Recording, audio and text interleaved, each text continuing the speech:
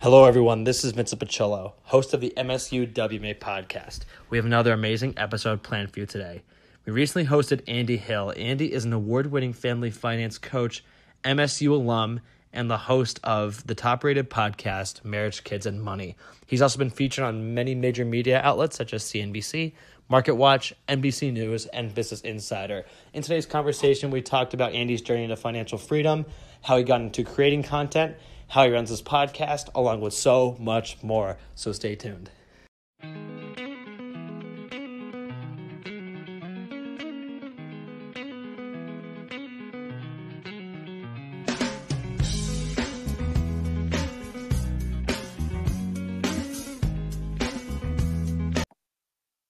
Welcome back, everyone, to another episode of the MSU Alumni podcast. I am here with Andy Hill. Andy, thanks so much for being on.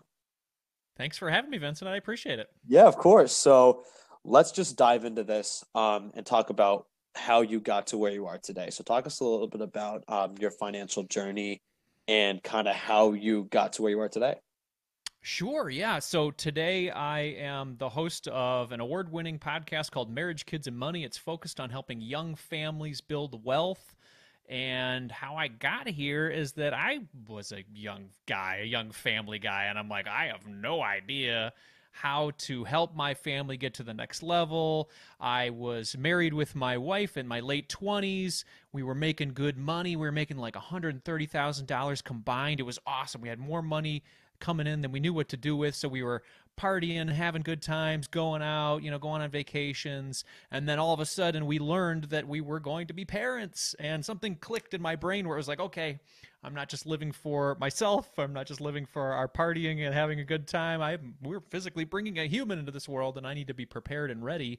So it was at that time that I started to pay attention to my finances a little bit more. Instead of living paycheck to paycheck and having a lot of fun, I was saying, okay, what can I do to give my daughter a great life? And things like saving for college came up, paying off our student loans, paying off our car loans, investing for the future. These started to pop up into my brain being like, okay, I've heard that I'm supposed to do these things for a really long time, and I just haven't really, done it, to the full extent. So right around that time, I started to pay attention to my finances a little bit more and kind of got a little bit of addicted. One thing after another, we'd hit these financial goals and they started to snowball.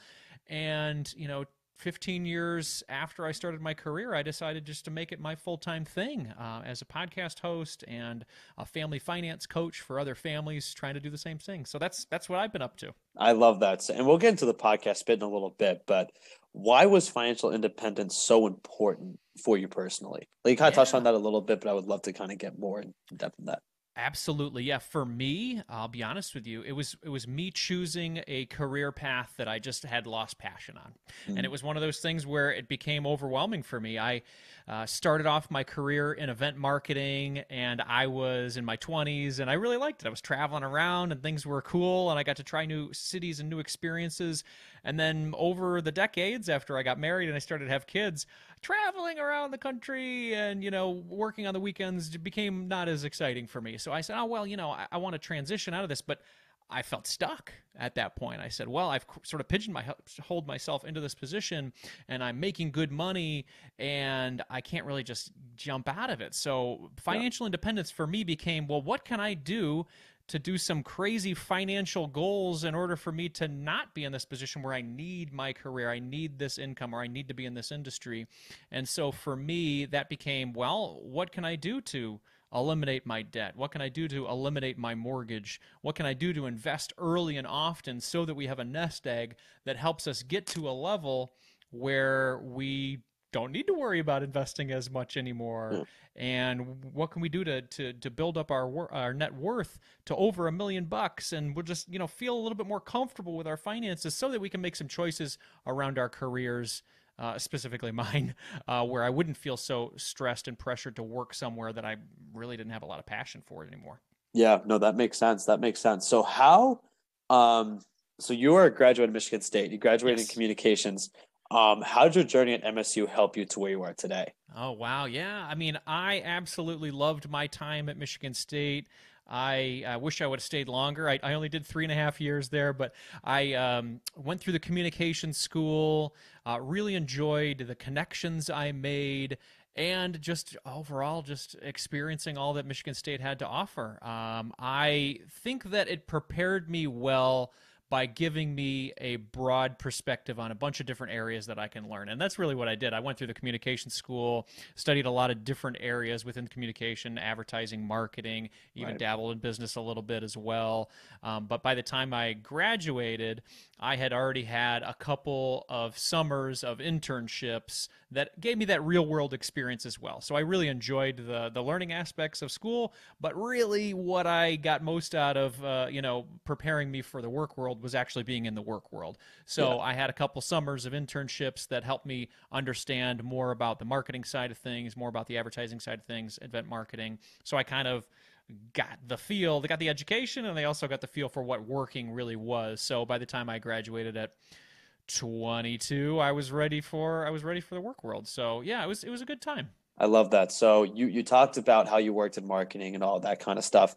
I'm actually a marketing major myself. A lot of people Awesome. get really flustered when they say I'm a marketing major because they think that I'm the wealth management guy, the finance guy. But in reality, I'm actually taking marketing and wealth management. I'm studying both. So I'm getting the best of both worlds, I tell people. So how would you say marketing helps with your podcasting and like reaching out to people and Oh all that yeah, kind of stuff? absolutely. I would say mar- when you're marketing, you're telling a story. You're telling a story about who you are. You're telling a story about what your product is. You're telling a story about why people should even care. Yeah. So without marketing, without advertising, without communication, you might have something really great. You might have a really great service. You might have a really great product, but nobody knows about it, and nobody Yeah. cares either because you haven't convinced them or talked to them about the story about why they should care. What's the reason that your product or service exists? And Mhm. what problem are you trying to solve with that? And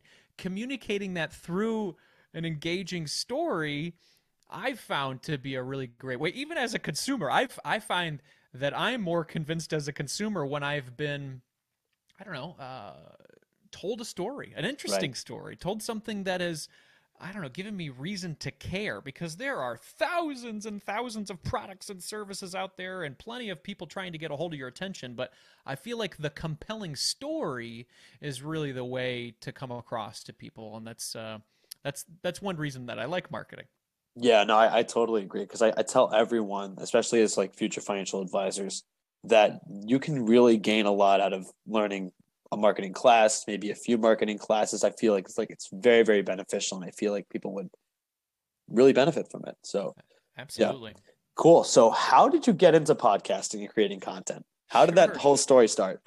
Yeah, so my journey of my career continued. I worked from 22 to my mid 30s, and then one day as a young dad, I kind of really had kind of a bad day at work. It was Yeah, like, okay, we had new management. New management came in and said, hey, all that the team that you built, those three people that are reporting to you, they're not reporting to you anymore, and you're now on this new team, and you're gonna have this new job. And they didn't really ask me about it. And I had done really great work up until that point. I've sold millions and millions of dollars of stuff for them and made them very happy, made them lots of money. But then there was no really reciprocal respect where it said, hey, we're making these changes, and what do you think about these changes? Or how do you want to be a part of it? It was just, nope, the decision was made for me. So at that point, I said, wow, I really have no control of my destiny, and somebody yeah. else does. I want to have a little more control because right now I don't. I have a job that commands most of my time. And then when I come home, I have parent duties that command most of my time. So Andy's not really in control much here. So I felt like I wanted to grab a little bit more control of my life. So I said, well, why don't I start with a hobby? So I decided to start a podcast as a hobby, to have conversations like you are, where you just want to engage with people, learn more about what's going on, and educate yourself. And that's what I wanted to do. I wanted to learn more about how to be a better dad. I wanted to learn how to be better with my money, and then create a great life for my family. So I started the podcast called Marriage, Kids, and Money. and started it as a hobby. And then shortly after that, continuing it for about a year or two, just enjoying it, some companies started to contact me and say, "Hey, can I sponsor your show?" And I said, What? You're gonna? What do you want to give me? You're gonna give me money to talk about the stuff that I was going to talk about anyway? Yeah, you can. Yeah, that sounds great. So it started to snowball from there. It went from a hobby to a side hustle, and then eventually in late 2019, my wife and I were like, "Hey, you've done so well with the podcast and with your financial journey. Why don't you just take a leap and go for it and see how it goes? Give it your full go." And I was nervous to do that, but with my wife's blessing, I'm like, "Sure, I Yeah. would love to do that. I'm not into this career anymore, and hey, even if it doesn't work out, at least something I gave it a try, you know." So I ended up doing that. I ended up leaving my corporate career after 15 years in early 2020, and through pandemics and variants, Yeah. I'm still standing. I Two love years it. later, it's been ups and downs, but things are going really well with the business. Good. That's awesome. So, there's this really cool thing that I love about your podcast. Is I believe it's called Bread and Wine, correct? Oh yeah, yeah, Yeah. yeah. So how did I've watched a few episodes of that and I really enjoy it. But how did that idea come up? Yeah, so I had been doing the show for a few years, and every 50 episodes, I would invite my family just as a reminder myself, as well as the audience, that family comes first for me, and that's the message I'm trying to espouse. Right. So after a while, my wife's like, "Well, I think maybe we should do a segment together, but I don't want to talk about any of that money stuff. You just talk about money too much, and let's talk about like family and life and just stuff that's going on." I said, "Sure." And so she was the creative idea around it. So every Friday, my wife and I get together and we have a glass of wine, and then we just talk about family, life, and money and whatever pops up. And it's been a really great conversation because people have really enjoyed it. Sometimes I get messages from people who are like, "Hey, that's the only segment you should do. You should skip the Monday segment." But hey, I've been at this thing for a while. Let me give it a shot. But no, really, I Right. think that they like the real casual raw conversation between a husband and a wife about what's going on in their lives, and it's been really something that's been great. We've been doing it about a year and a half now. We got nominated for an award for family finance content for that segment specifically. So Love it. life's been good lately. That's great. That's wonderful. So, what would you say when it comes to making content? Would you say that it's for everyone? I don't think that you need to make content to be successful in whatever your venture is, depending on your service or product that you're providing. But I do think it helps. I do think it Mhm. goes back to that conversation we had about creating an interesting story. And a lot of people are enjoying things like podcasts or YouTube channels or social media. So if you want to get your message out there, I mean, it's one thing to create a really cool product. As let's like think from like an engineering student mindset, Yeah. right? This product is perfect. It moves perfectly. It works exactly how people are going to need it. But if you're not convincing them with a story or some interesting marketing, they're never going to find it. So Right. I think creating content helps with that. Do you need it to be successful? No. I think sometimes from a business standpoint, I put the content creation too far in the forefront and nothing on the product development or service side. And Right. I'm like, wait a second, how come I'm not making any money? Because there's a balance to it, right? You can't just keep promoting and creating content, even though it's a lot of fun. You still have to have some sort of business backing of it. What are you selling? What service are you providing? Or what products are you putting out there? Or is this an advertising medium? So I think having a balance of creating content that brings people into your personality and your story, as well as having a compelling service or product on the back end, seems to be the magic touch.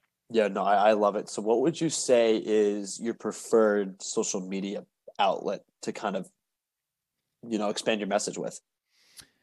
Well, for my demographic, which is sort of in this, call it, 30s, 40s young parent demographic, Instagram's been fantastic for that. Hmm.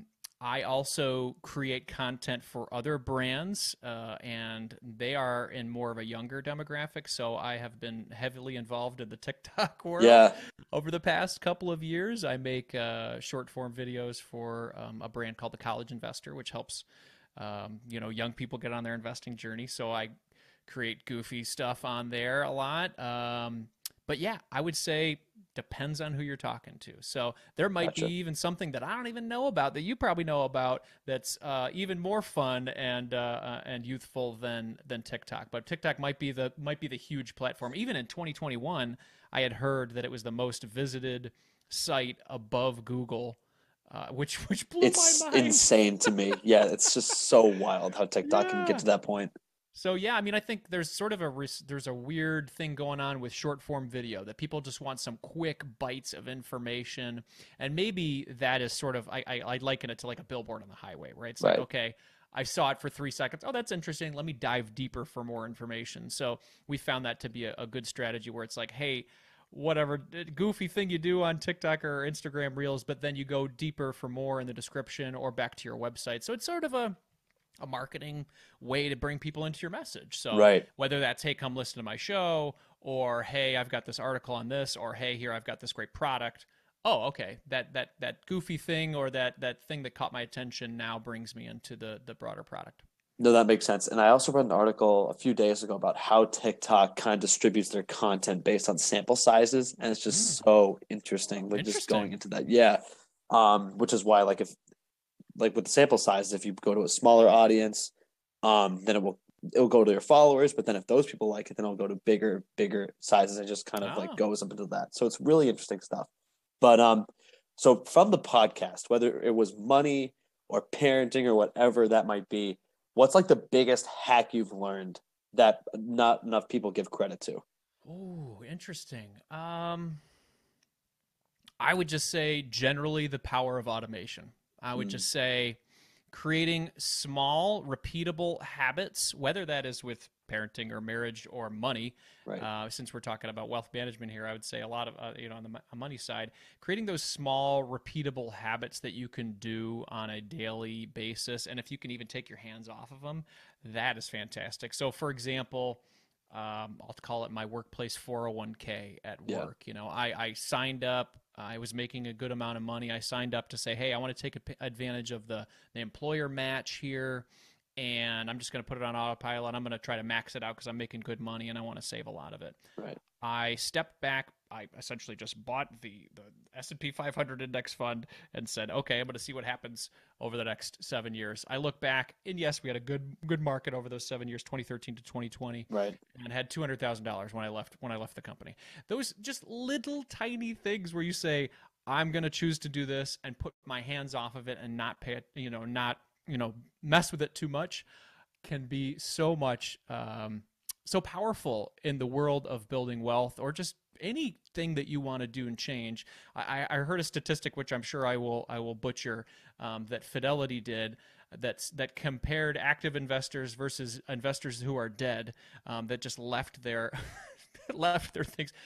They found that more dead investors did better than active investors because they physically just did not touch their money. So the power Wow. of automations and just letting things go is powerful, which seems so counterintuitive to all the things that we need to learn or do or figure out: options trading, single stock buying, crypto, whatever. It's like just buying the market and letting it grow and not touching it Yep. proves to be one of the most powerful tools. Totally agree. That's awesome. So, what would you say is the most interesting part of wealth management or like personal finance? Like just based on who you've talked to and all that kind of stuff. Oh yeah, I mean, I would say the ability to craft the life you've always wanted. Yeah. Whether it's the background that you've come from, or you're really proud of the background you came from and you want to honor what your family has done for you by strengthening your family tree.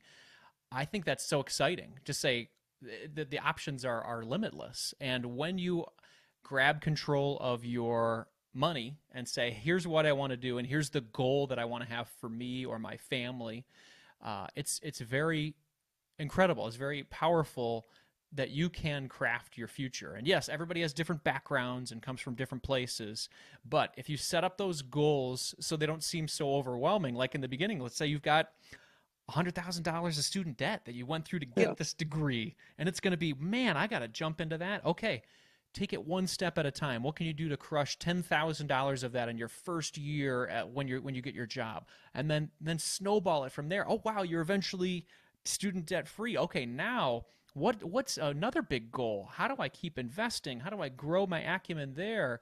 I think when we look at these big numbers or big things online, being like, okay, this person became, a millionaire at 35, and it's like, oh man, that's depressing. Yeah. There's no way I can do that.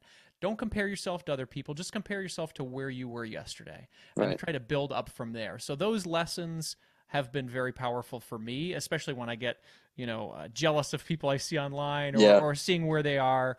I think I try to bring it back to myself and be like, okay, what can I do to improve from where I am today? Right. Exactly. And also, what tools help you to get there to craft the Yes. personal finance life that you've always wanted to achieve? Oh, I would just say utilizing things as simple as crafting your own personal budget, and Hmm. then living and honoring that and saying, hey, here's where my goals are and here's where I want to go. What do I have coming in? Where is it going? And making sure that I'm staying honored to that. And there's lots of free apps out there. We love Mint. Mint's been a Yeah, it's fantastic great. Intuit tool for a really long time. And then there's just other great fintech tools and fintech partners out there. Keeping your investments low cost and simple. We love Vanguard. M1 Finance is a great Mhm. tool. The tools like this make the managing your money side really easy, and then the growing your wealth side really easy too. So working with great trusted partners like that has been very helpful. And really quick sidebar with the budget. When it comes to budgeting, how do you enjoy your money in the moment, but also save your money for later? So like give the balance of both. Like what's the best advice that you have to achieve that? Yeah, I would say you use the word, Vincent. I would say it's balance, because if you say I'm gonna save all of my money, that's not fun, No. Like, and like I'm gonna spend all of my money. Okay, that's fun. That could be fun, but it's not as responsible. So what can you do to take a portion of your money and say I'm always gonna invest this amount? Maybe that's 10%, or maybe that's 20%, and then also in the same sense, I'm always going to have fun. I'm always going to make Yeah. fun a big portion of my life. So for our family right now, a big part of that is vacation. So we allocate 10% of our money every year to going on fun vacations, Nice. because that's where we are in our lives right now. So it's not all about just saving and investing. It's about making sure you plan for the things that you find important in your life. So that's the cool thing about the budget. You craft what life you want to have. You Right. don't have to say, oh, well,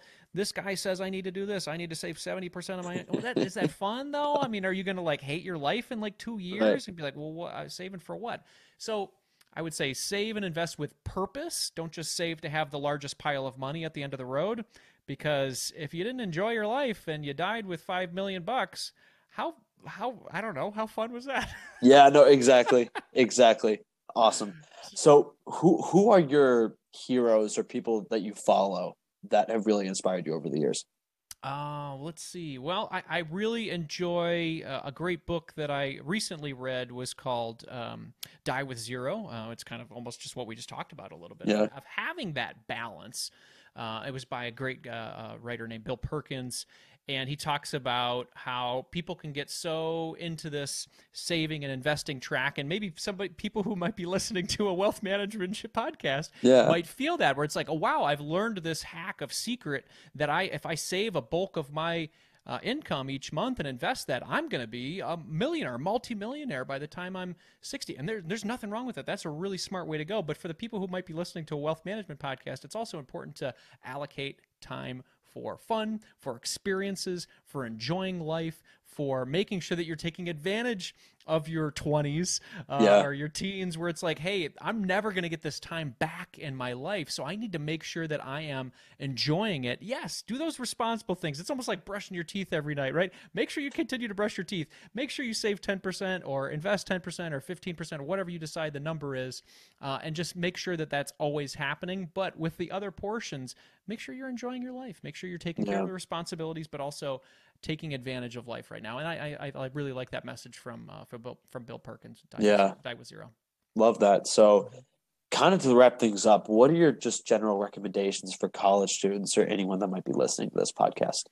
Well, I'll continue with the conversation we're having. Yeah. Start investing now. Start Yeah. investing now, and it's okay. You have, if you're talking about retirement investing, you have almost, what is it, 5 decades of investment growth. Yeah. And if you just plug those numbers into a compound interest calculator and see how insane it is, if you were to start investing now and where that money grows, it is crazy. It just blows your mind. And if you start now, you are going to have massive, massive wealth. But In the same sense, make sure you are budgeting an amount for fun and enjoying yourself. And then, so once you've set that money for investing, let it ride. Don't mess with it. Be like a dead person. Let it go. Yes. And over time, it is going to continue to grow. And by the time you're in your 60s, when you really need the money for retirement, when you're done with your working journey, you're going to have piles and piles to be able to live on. But make sure you are allocating some money for enjoyment, because this is a very brief moment in your life, and it's really important to enjoy it.